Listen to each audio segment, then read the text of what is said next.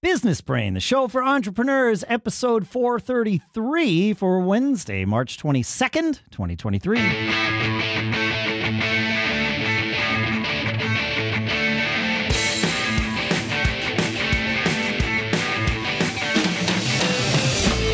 Greetings, folks, and welcome to Business Brain, the show by, for, and about entrepreneurs. It's the show where we use our business brains and apply them to anything we can in our lives to help give us a little bit of an edge, to help give us perhaps another way of looking at stuff, another way of analyzing things, because we find that our business brains are helpful, and it's helpful to get together and do this once or twice a week. Sponsors for this episode include Thinkific Plus, which is a new sponsor. Thinkific Plus is this powerful training platform that lets you create materials and seminars to educate your customers so they stay being your customers. And you get a month free at thinkific.com/businessbrain. We'll talk more about all that in a few minutes. For now, back here, finally, in Durham, New Hampshire, I'm Dave Hamilton. Good to have you back. This is Shannon Jean. I'm still out here in Lafayette. It's good. Yeah, man. Yeah. I have no plane rides booked, and I couldn't be happier about it. Yeah. But that will change, obviously. Sure, but, sure. But it's nice to, I mean, I traveled a lot, and I have some thoughts to share about working, especially for the last 12 days on a travel schedule, and actually how I applied my business brain to that and came back without too much of a pile on my desk. But the first thing I want to do is get us canceled, if that's okay, Shannon. Can I do that? Oh, my gosh. You're making me really nervous, dude. Yep. So we got an email from someone who is not going to put their name on this, Mr. X or Mrs. X. I'm actually not sure. I don't even have their name in front of me, saying, hey, thanks so much for the podcast. This is a comment on the ESG episode from March 3rd.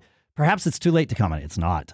But I did have a thought, as I do struggle with, that I struggle with on the diversity part of all of this. I'm not sure this is even something you can use or talk about without getting a lot of folks up in arms. Yeah, well, we're not sure either. But yours is not the only email. Yours is just the one that articulates it the best, Mr. X. So right. It says it's always interesting to hear about it from the American context.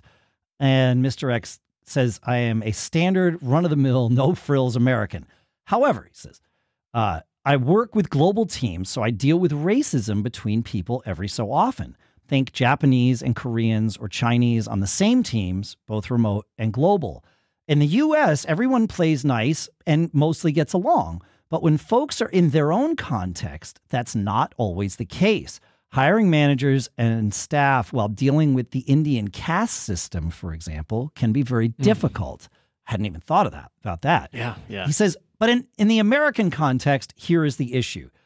I work in technology, and as you know, there are now many good jobs that do not need a college degree. I will get folks, friends of friends, spouses from other departments, etc., that say, hey, I don't have a degree, but I took these online courses, or I practice on my home systems, or I have this experience in some way, and I think I can do the job. I just need a chance. And as Mr. X continues, there are a lot of times, especially over the last few years, where that can be an attractive option.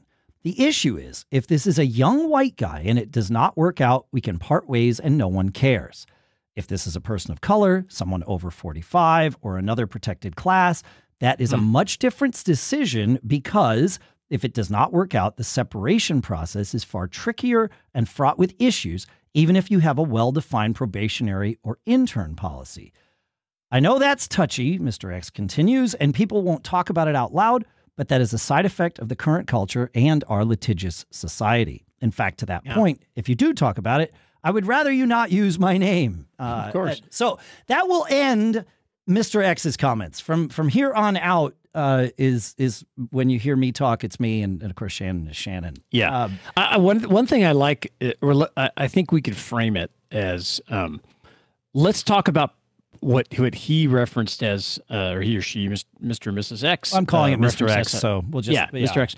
Yeah. As a protected class. Okay, I think that is a interesting concept to discuss it and to think... And I think you have to kind of set some ground rules of, we view everybody as individuals. Comments, generalizations don't apply to everyone. Every person is unique. and awesome in their own way, and it would be and also not awesome in our own ways too. Yes, that's right. I have my weaknesses too. Of course, there are things. There are most things I can't do. It turns out. Yes, that's right. Yeah, that's right. But I think this is the thing that makes me so itchy about this topic is what makes me want to talk about it, but also kind of scares the heck out of me talking about it on the podcast, is that for a subset of our culture, you're not allowed to talk about it. You know, you're branded a certain thing if you do discuss a quote protected class, and there's lots of phobists and this and that you could be branded. That I think, again, some people, not some individuals use that as a tool to stop the discussion. And I think it is a valuable discussion to have, especially for business owners and even for people that work together and managers. And so, it's something that we're going to have to figure out a way to talk about it, I think. And maybe talking about on the show is the beginning of that. To get started. I don't know the magic answer. I mean, there's the standard advice that comes to mind, which is, have solid policies at your company about how you hire and more specifically how you fire or let people go. Take copious notes, log everything. If there's a reason for terminating someone, make sure you can articulate that.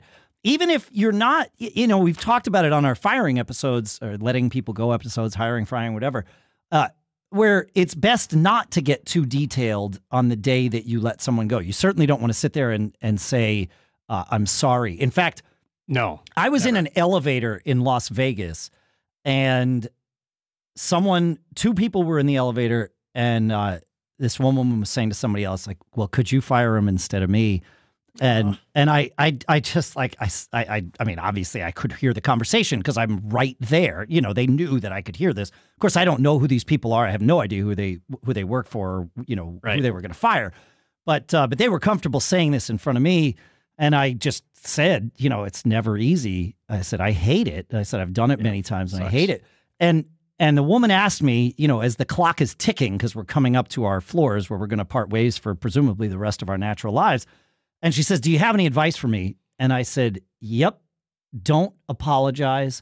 Keep it simple. Never apologize. And just to the point, all business, no apologies. You will be tempted to apologize. I said, do not give in to that temptation, right? That's right. So, but on your own, on the back end, making those copious notes, sharing them or logging them in a way that it's clear that you did this at the time, as best you can, so that if and when there is a question asked of you, why did you let this person go, you can articulate it. Now, if it gets so far as to people, saying, oh, you fired this person because of their color of their skin or their age or, any one of these things that are and should be protected and should not ever it's be illegal. reasons. You should right. It's illegal to hire or fire based on that. Correct. But as many a canceled person has said, if you have to tell someone you're not racist, well, you've already lost. Like, if you're defending this, that's in a lot of circumstances, it becomes a guilty until proven innocent, at least in the court of public opinion. And that can be really dangerous for a lot of reasons. And it's a tough thing. But I wish I had the magic answer here. I mean, like I said in the episode when we were talking about it, I've never thought about this when hiring someone, but as I look at our past, we've hired people that would, at least in today's world, check all kinds of boxes that would say, diverse history and this, that, and the other thing. Yeah. But that's not why we hired them, right? And so it just didn't come up. And it's never been why we fired somebody. I mean, I think I've talked on this show about each of the people that I've had to fire over the years. Thankfully, it hasn't been that many that in 8 years of the show, I've probably been able to talk about every one of them. I've never mentioned them by name. And you'll notice that if you go back and find all those episodes, I can't imagine you would find anything that implies that it was because of their gender or, you know, the color of their skin or any of that. But right, but you know, thinking back, it's like, okay, well, you know, I'm always worried about my reputation because I mean, we do this, like I talk for a living, right? So it's important for a lot of reasons to be trusted out there. And so, it's a lot to unpack. There's a lot to unpack here. And I think we should talk about it some more. There's some tips to help you avoid getting down that road that we could discuss here related to having to let people go. But maybe the most important thing I could get across real quick is when you have to, don't forget, when you have to fire someone, it's your failure as a manager. Always. Always your failure. You either hired the right or hired the wrong person, or you didn't train him correctly. Hey, that means I get to tell you about our sponsor. Look, when you're looking to drive growth in your business, it's not just about acquisition. You need to think about educating and engaging your customers at every point of the funnel and doing so at scale. And Thinkific Plus, our sponsor, can help you do just that. This is a powerful learning platform that's so easy to use for your team and for your customers. Thinkific Plus believes that customer education is a viable solution to combat the common challenges of recurring revenue, like churn. It's best if we keep our customers educated, we keep our customers engaged. That mitigates attrition, right? It means customers won't leave if they feel like they understand why they are using your business and your services and where that value comes from. And a great way to do that is to teach them, right? Education shouldn't be considered a nice to have. It's an essential growth tool for your business. So Thinkific Plus has created a purpose-built platform for your team that allows you to create impactful educational experiences for your customers. This way, you're training them and you create the materials, and then all of your customers can take advantage of them. So this scales very, very easily. You can find new ways to engage with your customers and then drive adoption, renewals, and expansion growth. It's time to reimagine education for your customer success with Thinkific Plus.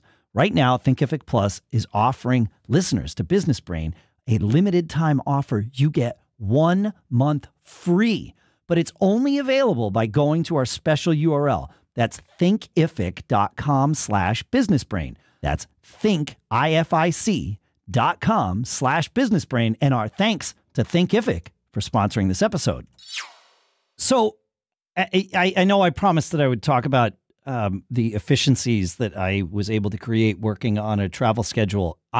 Shannon, let's push that off. I promise we'll do that first thing in the next episode. Yeah, I want to hear it. I think it's great. Yeah, but we're down this path of advice about hiring and firing and protecting yourself. I think let's kind of take that tangent off of our first discussion and explore that a little bit to wrap up this episode. Yeah, and I think there's a way to have the discussion and not have to focus on a particular, quote, protected class or anything like that. No, agreed. Yeah. And I think that's very helpful and useful for us as business owners. And I think you could really back it up all the way to your hiring process. And, you know, there's a saying, hire slowly, you know, and fire quickly. Yeah. I really believe in that. And we, you know, when I was just getting going, my first company and hiring people, I made a ton of mistakes and hired a lot of the folks that I should not have hired. And, you know, I was at that age where you think, you think your friends are going to turn out to be good employees, all that stuff. That's usually a mistake. Yeah, I think half the people that I've fired have been because I hired the wrong person. That's right. So this hire slowly mentality is something that I really would suggest you lean into and think about ways that you can really get to know someone before you make that job offer. You know, either in a casual environment, you know, Dave, you talked about going out to, you know, a restaurant or food with them and seeing how they interact with the wait staff, which I think is awesome, because that tells you so much.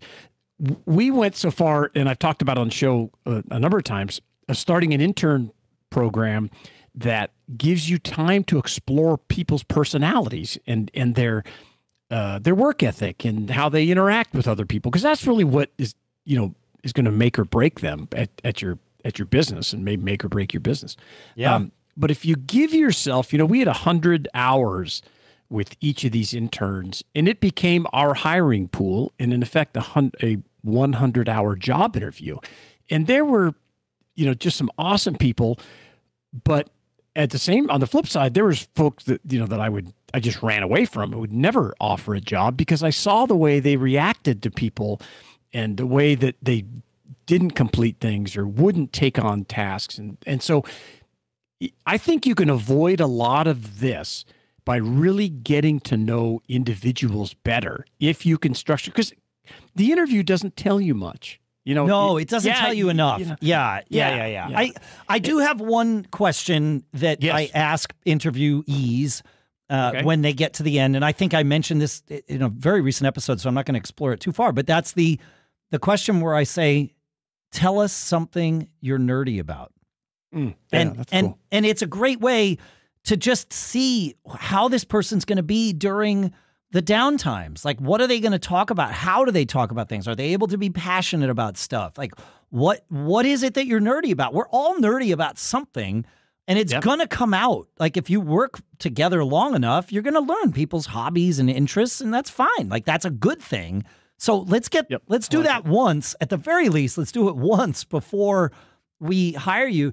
Another thing is, making it clear, and this has always felt weird to me because in all the states that I've ever run businesses, it is employment at will. So the idea of a quote unquote trial period is strange to me. Running a small business, because it's all a trial period. If you want to let somebody go, you just tell them don't come in tomorrow, and that's a good enough reason, unless they read further into it. See the first half of this episode. But the saying out loud there is a 90-day trial period, and I think you got to check the laws of your state. Maybe check with they aren't a current sponsor, but that company Bambee, BAMBEE. Would be a good HR place. Stuff. The HR stuff. Yep. Find out, you might be able to defer putting people on the corporate health insurance or the 401k or all of that during their trial period, right? Like that might all kick in afterwards. I don't know. You have to check what's legal and what works for you. But even if you are going to put them on the health insurance right out of the gate and all that stuff, just by saying, look, it's a 90-day trial period, and this works in both directions. We need to make sure that it's going to be a good fit and that we both want this to continue. That sets a tone of, okay, this is, like you said, this is the 100-day interview or the 90-day interview. It can be super valuable. It can. So and I like your nerdy question. My version of that is, tell me something unique I'll remember about you, because we're we're interviewing 20 people or whatever for this position. What should I remember when I look at your name, or that kind of thing? I like that one. Oh, that's great. Yeah. What is the one thing? And you get people to open up, and I think that's great. I also really like having them come back and working with your staff for a day. If you get that opportunity and you can pay them and give them some kind of compensation for it, of course. Yep. But have them come and not work with you. Number one, you should have other people with the interviews, especially if you have managers and supervisors. Yep. They should be in there too. Never interview alone, of course. You already know that. And, of course, never let anybody go alone in the room. But having them come back and work with your staff can really give you some interesting insight. I've had people not show up. I've had people make it about half the day and come in and say, oh, you know what, this isn't for me. And I've had people that have been like, wow, I loved it, had such a great experience. And, so you get a chance again to get to know them first. I'm trying to avoid the issue altogether of you having, as a business owner, having to be nervous about letting someone go that may be in some protected class. And those protected classes change over time, right? Oh, for sure. For many, many years in the past, there was other people that were in the protected class and other people that were treated like garbage. And I understand that we want to give everybody, this great chance and all that. It's wonderful. But do your homework. And I think if you spend a lot of time or more time up front, you can avoid a lot of those issues altogether. Totally.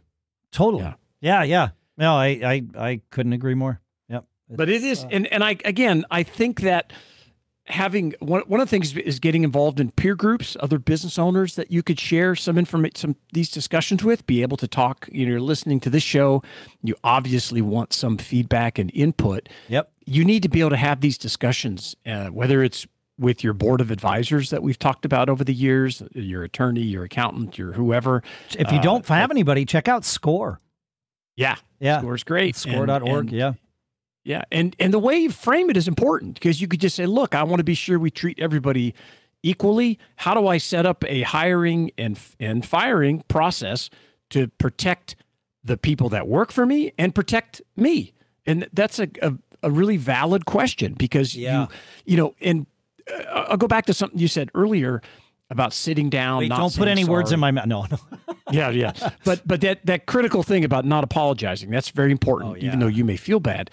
But certainly by the time you get to that point where you're letting them go, you've given them the opportunity to correct issues that they may have. Yes. That's really important. If it's a surprise to them that you are letting them go, that's your fault too. Like, yes. they may not be opening happy. yourself up. They may not be happy about you letting them go. I mean, in fact, I would be surprised to hear. I'm sure there are, but they would be the exception. The stories of people that are like, "Thank you for firing me." It's not going to happen. But they should not be surprised. They might want to act surprised, but again, that goes back to document. Not just why you let them go, but also when you warned them in, ahead of that. You had a meeting and you said, hey, this is a problem. Here's the corrective action we expect you to take. Yes. Here's the timeline that we expect you to take it in. If that doesn't happen, then you meet, hey, we just want to let you know this is what's going on, and you document it, you put it in a file, and you have to protect yourself, and you also want to give them the opportunity to correct if they may not even know what the issue is. So many times I've thought, oh man, this person is just not going to get it. But once you maybe get someone to help mentor them and correct their issues, especially if it's things like getting to work on time or all these there's so many ways to correct that and to help someone become a better employee. Part of the responsibility of being a business owner, or in some cases it's a manager that you have, but think it through. I think a lot of this stuff can be avoided. Initially, who you hire, how you train them, how you onboard them. Very important that they get connected to your business in your culture and your community that you've developed over the years. Yep. If someone's on the outside, man, it's much easier for them to get angry, no matter what type of person they are, what type of individual, and try to cause problems for your business, especially in this day of social media and all this kind of stuff. And so you want to treat everybody with respect. You want to make them part of that community and help them, be successful. And if they're not, work on those corrections. And if you can't, and if it doesn't work, then you let them go. I've you just literally had conversations where I've said, hey, look, your current path is going to wind up with me having to let you go. Yeah, I want to work with you to see if we can change that path together. And, Great. And that's a fine conversation to have. I mean, you don't want to have that willy-nilly. Like you need to be telling them the truth in those scenarios. Like, hey, if this doesn't get fixed, you got to go and I'm going to need to let you go. It's not working. But you're offering them the opportunity, and then log that down somewhere in their employee files so that you have it. Even say, hey, look, we've had this conversation. I'm going to summarize it and send you an email. I need you to reply that you've received the email. Yeah, that's a really great idea. And I like to flip it on them too and say, what can we do for you? What tools can we give you? What training can we offer you to help solve this problem? Yeah. Because you want them to be engaged in it. And they're just telling me this. No, you tell me, because maybe I'm missing it. Maybe you probably are. Yeah, I guarantee you my perspective is very different than the person I'm having, an issue with. So getting them, because they may come up and say something that just blows your mind and says, oh, okay, well, we can fix that. Yep. And then again, I love this idea. Hey, I'm going to follow up with an email. Please respond that you received it. And then you can document it. Next time you get together, you say, hey, you asked for these things. We did it, but we're still having this problem. Yep. Or hopefully you'll be like, wow, you asked for these things. We did it. And look how much better things are. So let us know what you think, how you've dealt with these issues, what your process is, and how you frame it with your employees. Feedback at businessbrain.show. And that's where Mr. X sent their email in. And yes, Mr. X, you are entered into the drawing for the MacBook Air here that we will do this year. Just because we didn't say your name on the show, we do know who you are, and we will keep that private. But you are entered into that drawing. Folks, you can be entered in too. Send in your stuff. Feedback at businessbrain.show. We'd love to hear from you. Keep living that charmed life. We'll see you next time.